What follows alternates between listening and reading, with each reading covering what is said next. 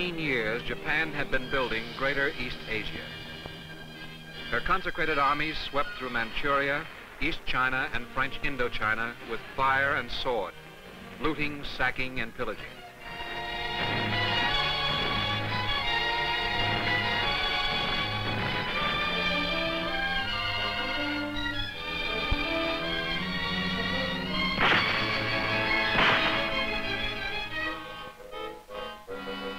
But to the south lay the real treasure. The East Indies, with their oil, their tin, their rubber. England, France, and Holland were all engaged far on the other side of the globe. The Japanese had little to fear from them. In treacherous defiance of treaties, he had already fortified the mandates to the east. With the riches of the Indies in his hands, he could stand like a colossus across the ocean trade routes of the Orient. The only power the Japanese aggressor had to fear was an opposing sea power.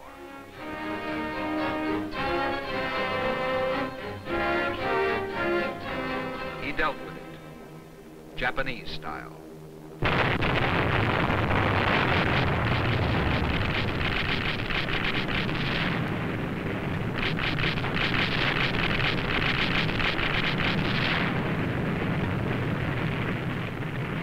Hawaii, Midway, Wake, Guam, the Philippines. With our fleet immobilized, the Japs seized control of the Pacific, an island empire of 17 million square miles.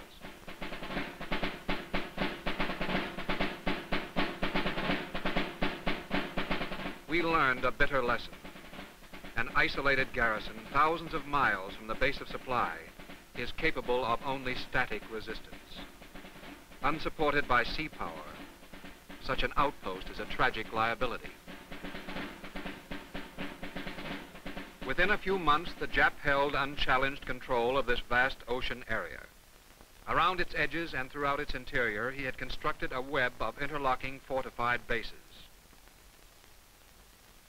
To drive through this network, we must first push forward our sea control, taking bases as we went. For the sea was the only avenue of approach, and only with command of the sea could we advance our air and land power into position to strike at the homeland. But first we had to build a fleet, a mobile striking force strong enough to overcome anything the Jap might throw in our way. We had to build a fleet, a new navy, based on carriers and fast battleships already developed in peacetime. And to support them, we had to build oilers, ammunition ships, supply ships, repair ships, floating dry docks, the vast service forces to give the striking force logistical mobility.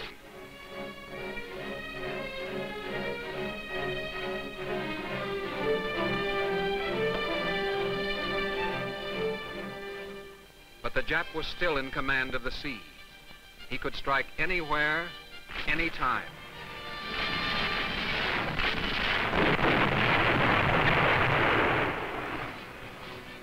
We could only guess where and try to be there with something to stop him.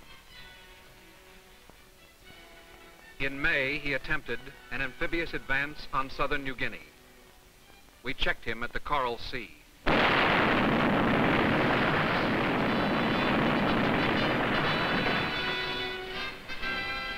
In June, he tried to invade Midway. We checked him again.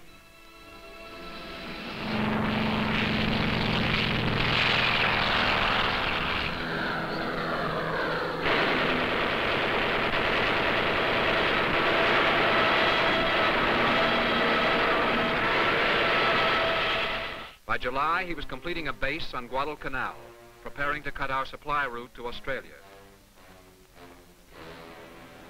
We couldn't wait for ships that were building or troops that were training. We must stop him with what we had there and then.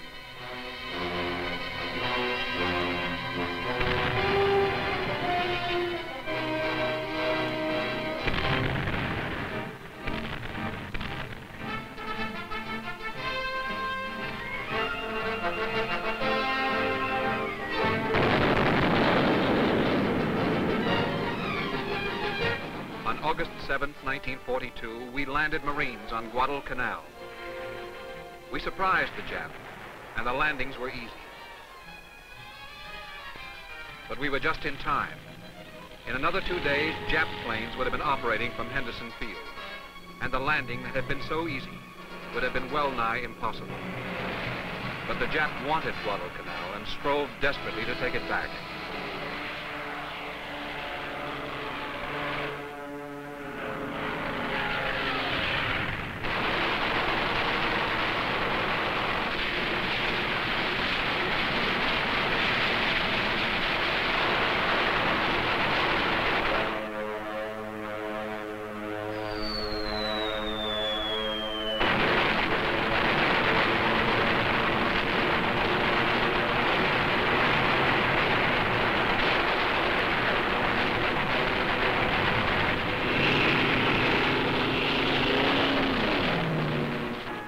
Carrier duels and in furious close-range night actions, our Navy slugged it out with his.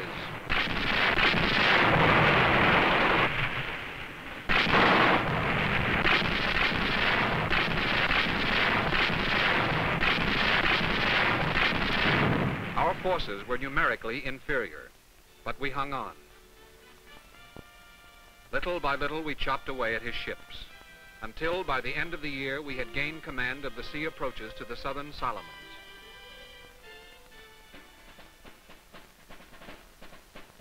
In 1943, the Marines were relieved by the Army.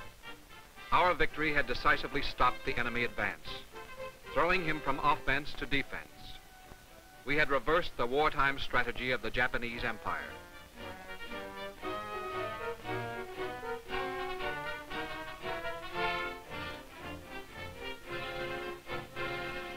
Now, with our superior naval strength, we became mobile.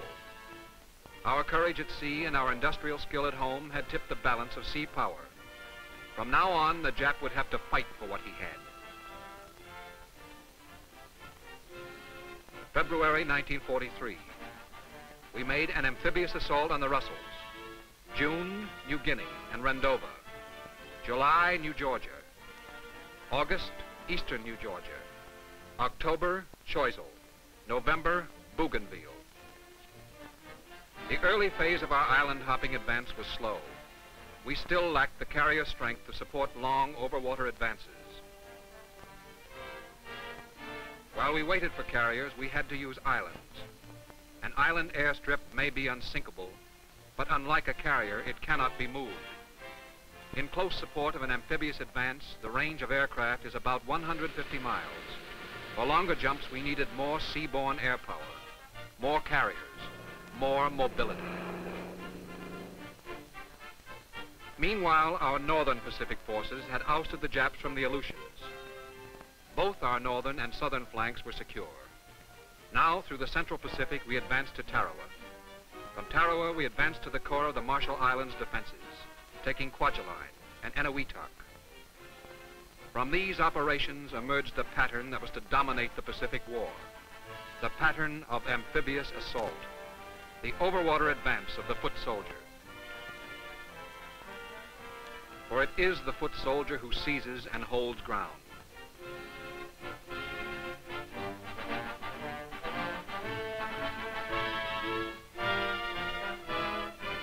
These are his weapons.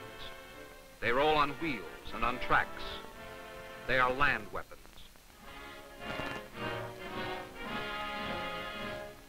But the infantryman's longest advances with these weapons are made over water. Sea power puts him where he can go to work. Command of the sea determines where the land war will be fought. The naval attack force transports, protects, and lands the infantryman and his equipment. On the way to the new front line, the foot soldier and all his fighting strength are bottled up in ships, helpless against enemy attack. Destroyers of the attack force protect him from submarines. Planes from escort carriers patrol the surrounding seas and shield him from enemy bombers. Later on D-Day and afterward, planes operating from these floating airfields will give him close air support, staying until airfields have been built and shore-based planes brought in. Battleships and cruisers will serve as heavy artillery for the troops, clearing the beach and smashing fortified shore positions. Days before the infantryman hits the beach, the spearhead of this overwater expedition goes into action, hundreds of miles ahead of the objective. This is the naval covering force, fast carriers, fast battleships, cruisers, and destroyers.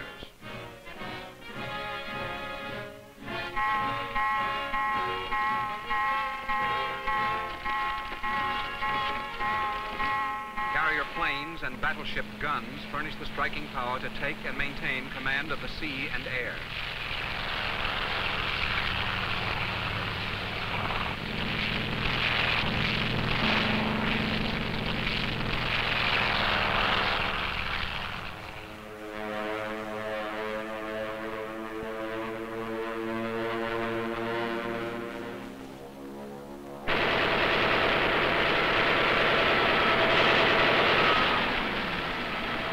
Carrier planes beat down enemy air strength on distant fields, sink supply and troop ships, spiking possible reinforcement attempts. Before the landing, the covering force thrusts deep into enemy waters to smash any attempted interference by the enemy's fleet. This force is G.I. Joe's insurance that the enemy he meets on the beach will get no help from home.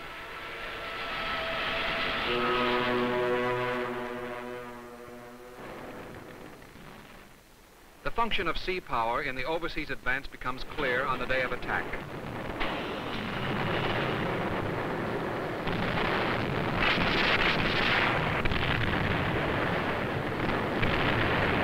Battleship, cruiser, and destroyer guns pound the enemy's defenses. Planes from the floating airfields bomb and strafe defensive positions. Rocket ships plaster the beach.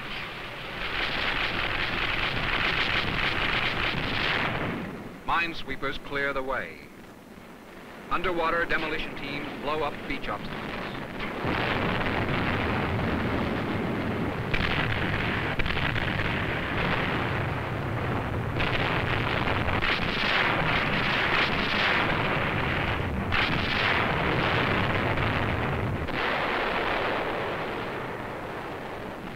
Attack transports also are fighting ships. Their projectiles, boatloads of troops.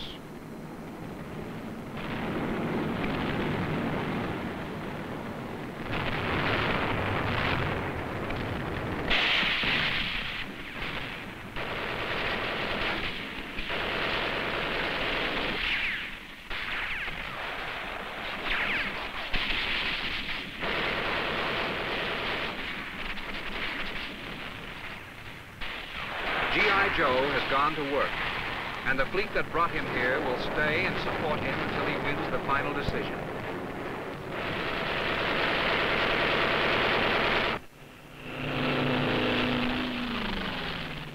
This is the pattern of amphibious assault. To put one foot soldier and his weapons ashore has required the fighting power of 3 men of the Navy.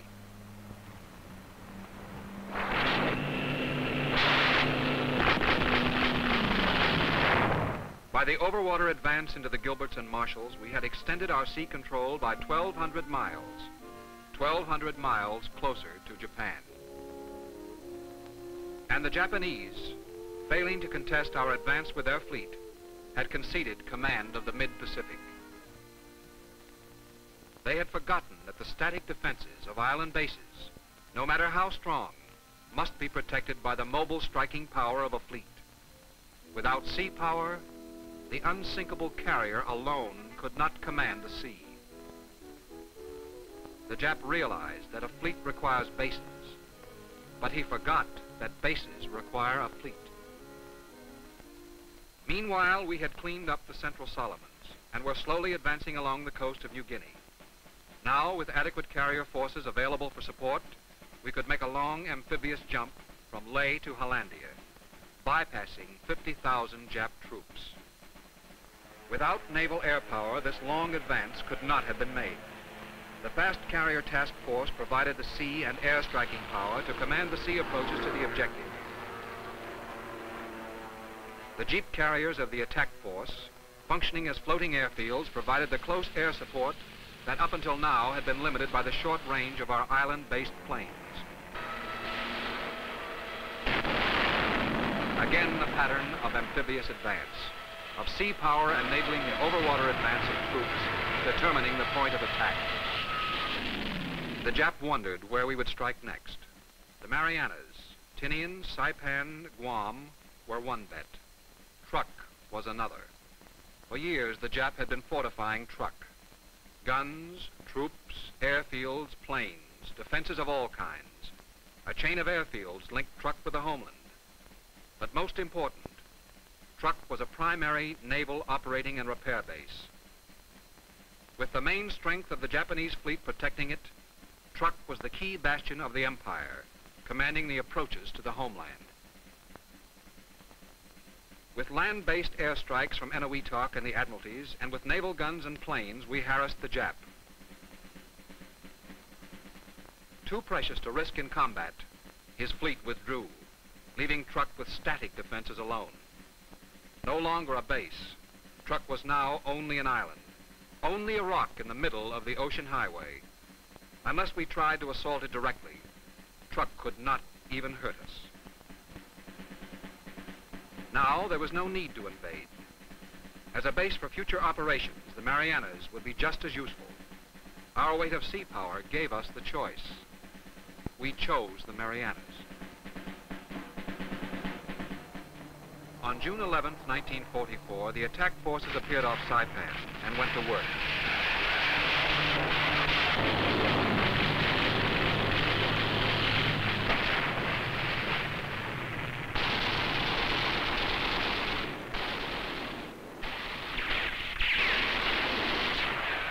The Jap was ready for us. It was tough going.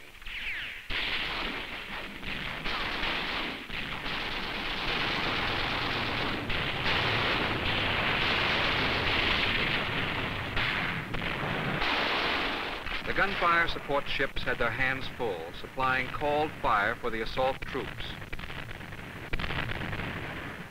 Then, when the going was hottest, came the report that the Japanese fleet was coming out and in heavy strength.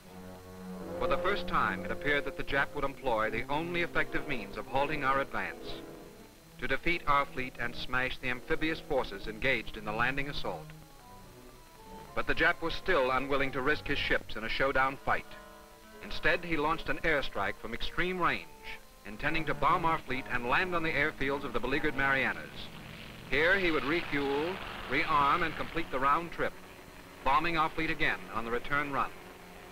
They expected to find us entangled in shore operations, with our fighters still on the carrier decks. They got an unpleasant surprise. Our fighters met them far out at sea.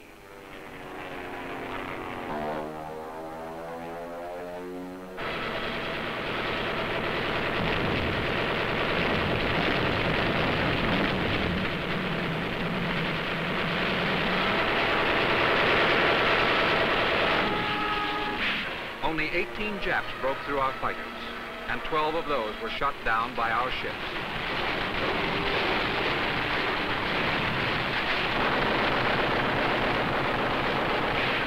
But not all the Japs tried to come through. Some of the group sheared around the fleet and headed directly for the Marianas airfields. But only one field remained in Jap hands, Oroti. Our bombers and torpedo squadrons paved the way for them.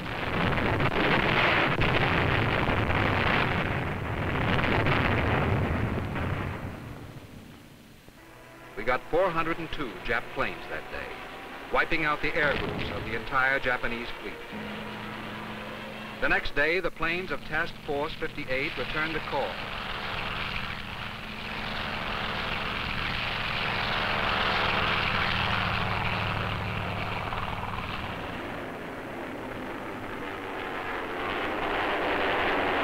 The retiring Japanese fleet went home minus 2 carriers, 2 destroyers, and a tanker, and with 11 cripples in tow.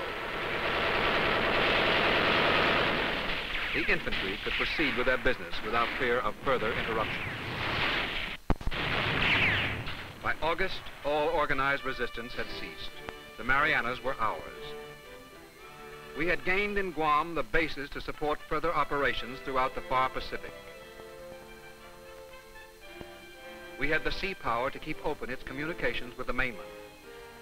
We had gained the shore facilities from which to mount further amphibious advances toward the Japanese Empire.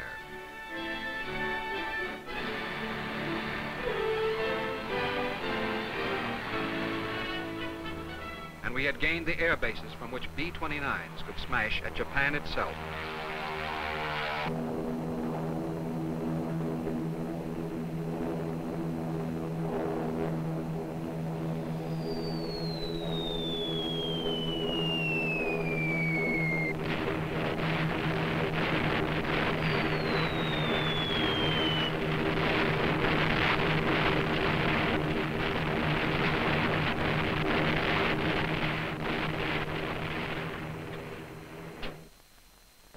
The pace of our overwater advance continued to mount. Palau completed the isolation of Truk. Morotai protected our flank as we advanced toward the Philippines. But somewhere to the west and north lurked the Japanese fleet. It could challenge our invasion armada converging on Leyte.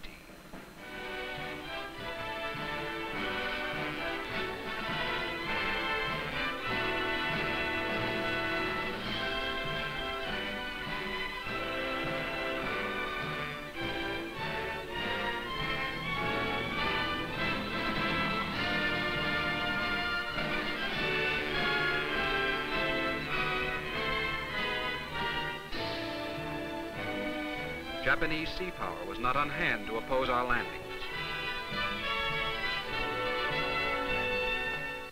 But while we were most vulnerable, the Japanese fleet closed in from three sides. The Jap finally saw that only a decisive victory over our fleet could stop the overwater advances that were rapidly driving him back from his stolen empire. But we were ready for him.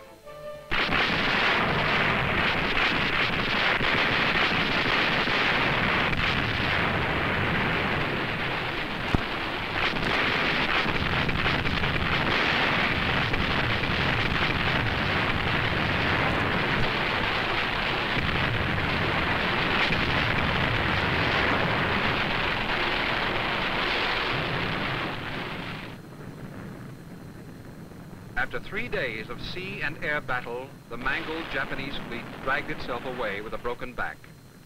Never again would it contest our control of the seas. The Jap fleet, as a mobile striking force, was eliminated. But the Japanese still had one great defensive weapon. He had air power based on an interlocking network of airfields, concentrated most heavily on the southern home islands. From here on in, our fleet would come under the diving fire of the whole Imperial Air Force. Iwo Jima and Okinawa were outposts, flanking the approaches to the home islands. In February of 1945, we launched an amphibious assault on Iwo Jima, securing a fighter base to support the long-range bombing of Japan.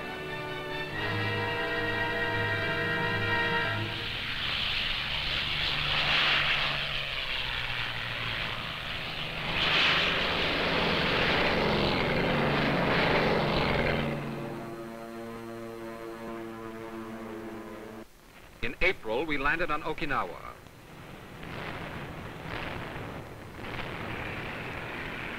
As our troops advanced across the island, the Japs fought back from caves and hillside tombs, from pillboxes and fortified towns.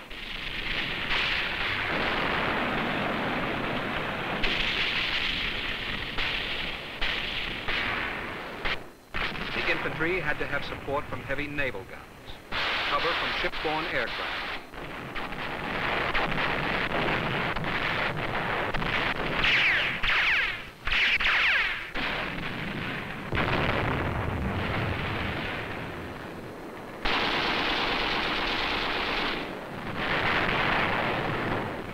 Fleet would have to stay.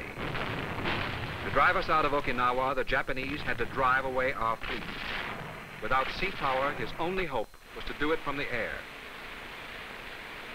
From the islands of their birth came the Japanese pilots on their last mission.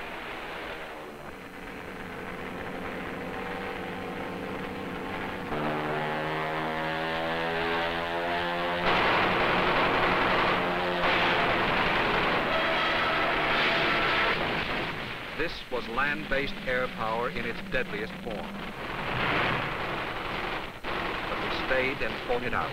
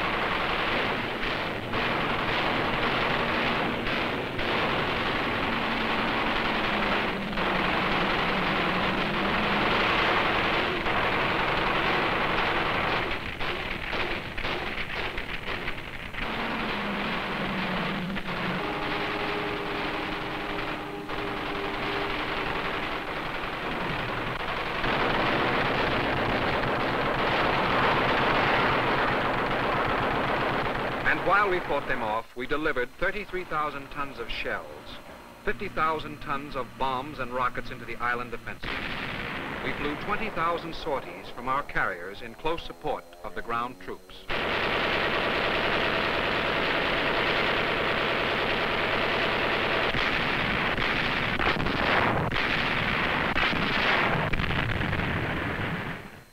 With Okinawa secured, we now held a great triangle of bases. A forward anchor for our armed might, and a springboard for future operations. From these bases, the guns of the fleet could close to the very shores of Japan.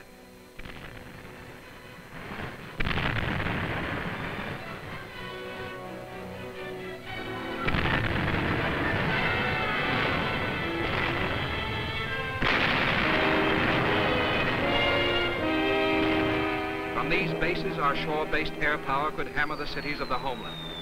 And from these bases, we could apply the atomic bomb at the instant of its development, hastening the end of the war.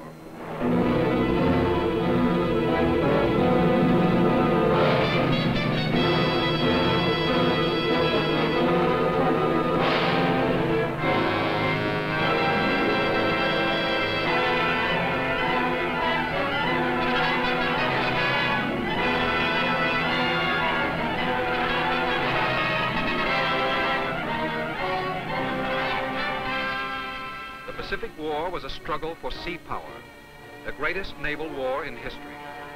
Only the mobile striking power of a fleet, with its seaborne air and gun power, can command the sea. Only a fleet could have stopped us, a fleet superior to our own. Guadalcanal, Kwajalein, the Marianas, the Philippines, took them all.